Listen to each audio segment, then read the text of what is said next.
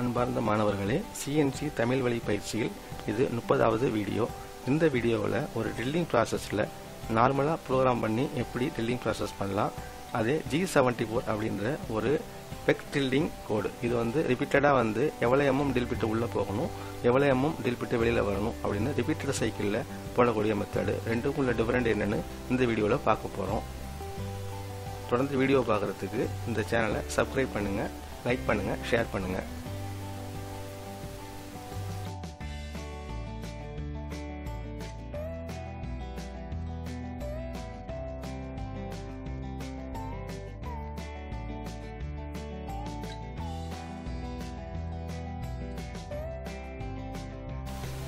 ஒரு drilling ஆப்ரேஷனில் normal ப்ரோக்ராமுக்கும் G74 பெக் drilling ப்ரோக்ராமுக்கும் என்ன வித்தியாசம்னு இப்போ நம்ம பார்க்க போகிறோம்.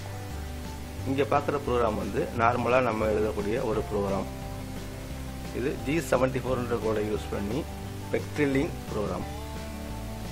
இந்த ப்ரோக்ராம் பார்த்தீங்கன்னா லென்த்தியாக இருக்கும். ஏன்னா இதில் ட்ரில்லு உள்ளே போகிறது வெளியில் வர்றது நாமளே டிசைட் பண்ணி அதுக்கான லைனை கொடுத்துருப்போம். இது பார்த்தீங்கன்னா ஷார்ட்டாக இருக்கும். இதில் பார்த்தீங்கன்னா G74 R1000, நெக்ஸ்ட் லைனில் G74 X0.0 Z-75 Q10000 F0.08 இருக்கு. இதுதான் பெக் ட்ரில்லிங் சைக்கிள். இந்த ப்ரோக்ராமில் ப்ரோக்ராம் நம்பர், இது ரெஃபரன்ஸ் டூல் நம்பர், இதெல்லாம் ஸ்டார்டிங் ஆஃப் த ப்ரோக்ராம். இங்கே பார்த்தீங்கன்னா என்ன ஆகுதுனாக்கா Z3, அந்த Z3ல ட்ரில் நிற்குது. அதன் பிறகு Z-10 10 எம்மத்துக்கு போகுது. 10 எம்மத்துக்கு போயிட்டு Z1 வெளியில் 1 எம்மத்துக்கு வெளியில் வந்துடுது.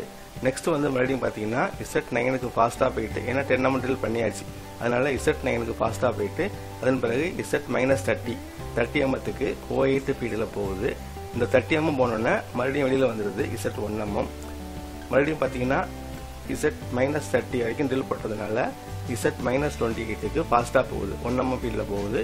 28க்கு அப்புறம் பார்த்தீங்கன்னா 45 எம் வரைக்கும் 08 ஸ்பீடில் போகுது. இந்த 40 எம் போனோடனே திரும்பவும் ட்ரில் வெளியில் வருது. வெளியில் வந்துட்டு எகைன் திரும்ப Z-44க்கு ஃபாஸ்ட்டாக போயிட்டு Z-75 வரைக்கும் 08 ஸ்பீடில் போகுது. Z-75 முடிஞ்ச உடனே ட்ரில் பிட்டு வெளியில் வந்துடுது. Z1 திரும்ப ஹோம் பொசிஷனுக்கு போயிடுது. இது ஏன் ட்ரில்லு போடும்போது உள்ளே போயிட்டு வெளியில் வருதுனாக்கா, ட்ரில்லு உள்ளே போகிறப்போ சிப்பு ப்ரொடியூஸ் ஆகும். அந்த சிப்பு ட்ரில்ல உள்ள 2 ஃப்ளூட் வழியாக வெளியில் வரணும். வந்ததுன்னா ப்ராப்ளம் இருக்காது. அப்படி வராமல் உள்ள சிப்பு மாட்டிக்கிட்டு இருந்ததுனாக்கா ட்ரில் பிட்டு உடஞ்சிரும். உள்ள லோட் ஆகி ட்ரில் பிட்டு உடஞ்சிரும். உள்ள ட்ரில் பண்ண முடியாது. அதனால தான் ட்ரில் போடும்போது லென்த் ட்ரில் ஆகுதுனாக்கா ட்ரில்லை ஸ்ட்ரைட்டாக உள்ள விடாமல் வெளியில் எடுத்து விடுவாங்க. இந்த மாதிரி வெளியில் எடுத்து விடுறதுக்கு நம்ம மேனுவலாக இந்த மாதிரியும் ப்ரோக்ராம் பண்ணலாம். இதில் 10 mm போகணும், 30 mm போகணும், 45 mm போகணும் அப்படின்றது நாமளே டிசைட் பண்ணக்கூடியது. ஸ்பீடும் நாமளே டிசைட் பண்ணலாம். எவ்வளோ வெளியில் வரணும் அப்படிங்கிறது நாமளே டிசைட் பண்ணலாம். இதே பெக் ட்ரில்லிங் பார்த்தீங்கன்னாக்கா,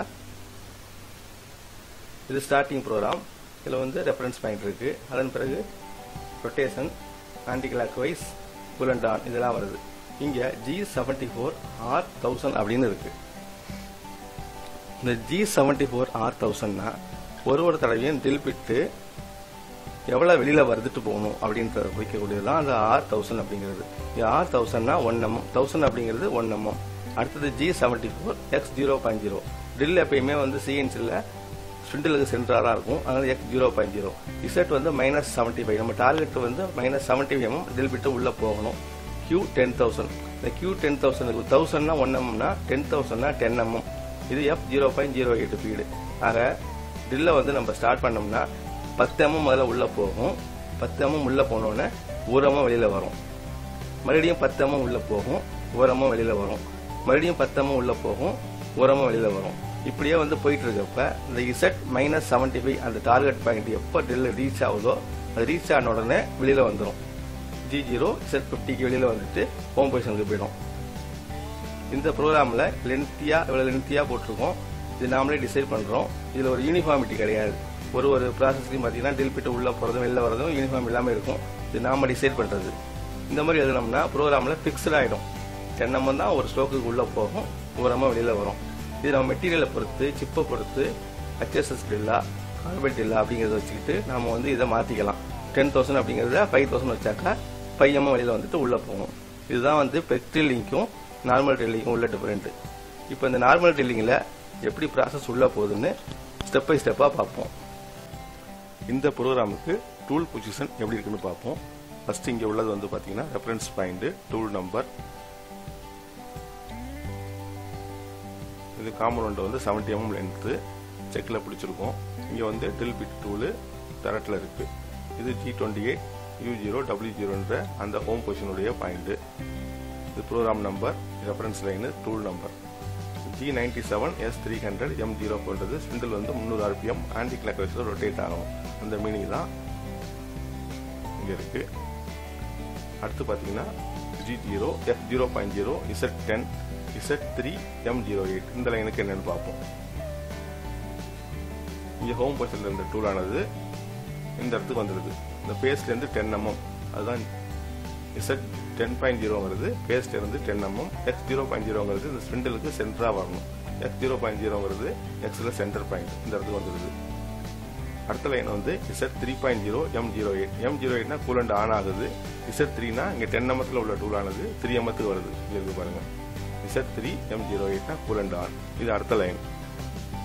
அதுக்கு அடுத்த லைனில் வந்து G0 Z-10 F0.08 -10 mm வந்து டில் பிட் ஆனது O8 ஃபீல்ட்ல உள்ள போகுது.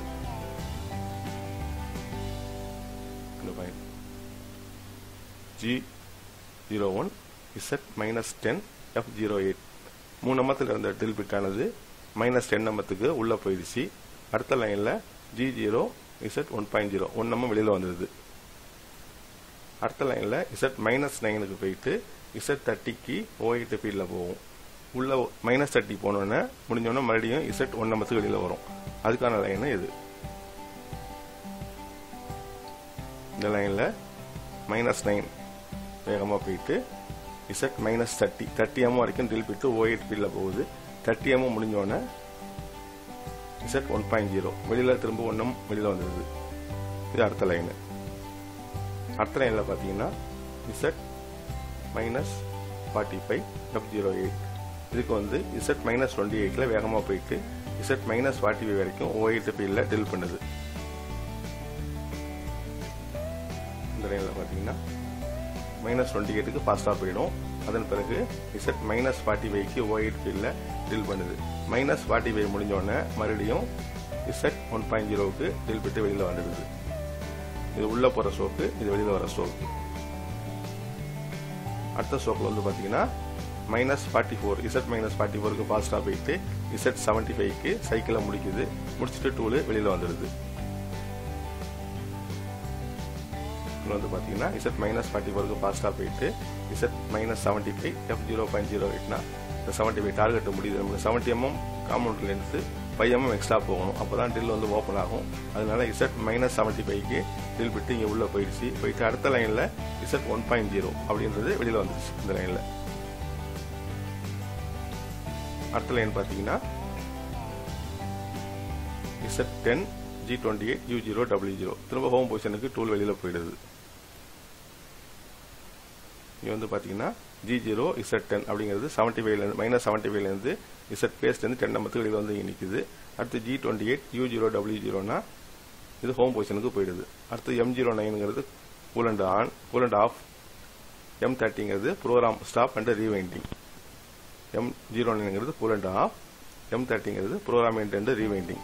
இந்த மாதிரி இந்த ப்ரோக்ராமுக்கு காம்பவுண்ட் இங்கிருந்து இங்க வந்து அடுத்த லைனு ஒவ்வொரு லைனுக்கும் என்னங்கிறத இங்க போட்டிருக்கோம். இது வந்து நார்மல் ட்ரில்லிங். இப்போ பெக் ட்ரில்லிங் பார்த்தீங்கன்னாக்கா வந்து இருந்துச்சுனாக்கா இந்த 75 mm அப்படிங்கிறது 10 mm உள்ள போயிட்டு ஒவ்வொரு அம்மா வெளியில வந்துட்டு போகும். எப்போ வந்து -75 டில் பிட்டு போகுதோ அப்போ டூலானது ஹோம் பொசிஷனுக்கு வந்துடும். எப்படி நார்மல் ட்ரில்லிங்ல டில் பிட்டு உள்ள போயிட்டு வெளியில வந்து மறுபடியும் உள்ள போயிட்டு வெளியில வருதுன்னு இந்த வீடியோல பார்ப்போம். இப்போ டேரக்ட் வந்து ஹோம்ல இருந்து வந்து டில் ஸ்டார்ட் ஆயிடுச்சு. டில் ஸ்டார்ட் ஆகி ஃபர்ஸ்ட் ஸ்ட்ரோக்ல உள்ள போகுது. O8 ஃபீடுக்கு டில் பிட் ஆனது உள்ள போகுது. நம்ம வந்து ஃபர்ஸ்ட் கொடுத்தது -10 mm கொடுத்துருக்கோம். அது வரைக்கும் உள்ள போகும். அது முடிஞ்ச உடனே டில் பிட்டு வெளியில வருது. இப்போ ஃபுல்லா வந்து Z1 mm base out 1 mm வரைக்கும் வெளியில வரும். வெளியில வந்துட்டு மறுபடியும் உள்ள போகும். நம்ம அடுத்த லைன்ல வந்து நம்ம Z30 கொடுத்துருக்கோம். அது வரைக்கும் உள்ள போகும். 30 போயிட்டு 30 முடிஞ்சோடனே திரும்பவும் டூல் வந்து வெளியில் வரும். Z1 நம்பருக்கு வெளியில் வரும். வெளியில் வந்துட்டு எகைன் உள்ளே போகும். இதே மாதிரியே மாறி மாறி நம்ம ப்ரோக்ராமில் வரைக்கும் கொடுத்து -75 வரைக்கும் இந்த ட்ரில் பிட் ஆனது உள்ளே போகும். -75 வந்தோடனே வெளியில் வந்துட்டு ட்ரில் பிட்டு ஹோம் பொசிஷனுக்கு போயிடும். இந்த மாதிரி நம்ம கொடுக்குற மேனுவல் ப்ரோக்ராமுக்கு ஏற்ற மாதிரி ப்ராசஸ் பண்ணுறது தான் நார்மல் ட்ரில்லிங் மெத்தடு. இது வந்து லாஸ்ட் ஸ்டோக் போயிட்டு இருக்கு. இப்போது உள்ளே போயிட்டு வெளியில் வந்து ஹோம் பொசிஷனுக்கு போயிடும். இதே பெக் ட்ரில்லிங்கில் எப்படி வந்து ட்ரில் பிட்டு உள்ளே போயிட்டு வெளியில் வருதுங்கிறத கொஞ்சம் டீப்பாக பாருங்கள். இதில் வந்து உள்ளே போகிறப்போ வந்து ஃபீல்டில் போகும். வெளியில் வரும்பொழுது ஃபுல்லாக வெளியில் வராது. 1 mm R 1000 கொடுத்துருக்கோம். 1 mm வந்து டக்குன்னு வெளியில் வந்துட்டு உள்ளே போகும். அவ்வளோதான், வெளியில் வந்து போகும். டீப்பாக பார்த்தீங்கன்னா வெளியில் வர்றது வந்து 1 mm தான் வெளியில் வரும். வெளியில் வந்துட்டு மறுபடியும் உள்ளே போகும். இந்த மாதிரி வந்து 1 mm வெளியில் வந்துட்டு 10 mm உள்ளே போய் இந்த சைக்கிள் முடிக்கிறது தான் பெக் ட்ரில்லிங் சைக்கிள்.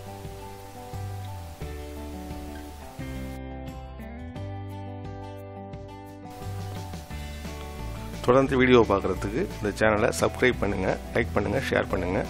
டைரக்டர் ட்ரைனிங்க்கு இதில் உள்ள ஃபோன் நம்பரை கான்டாக்ட் பண்ணுங்கள்.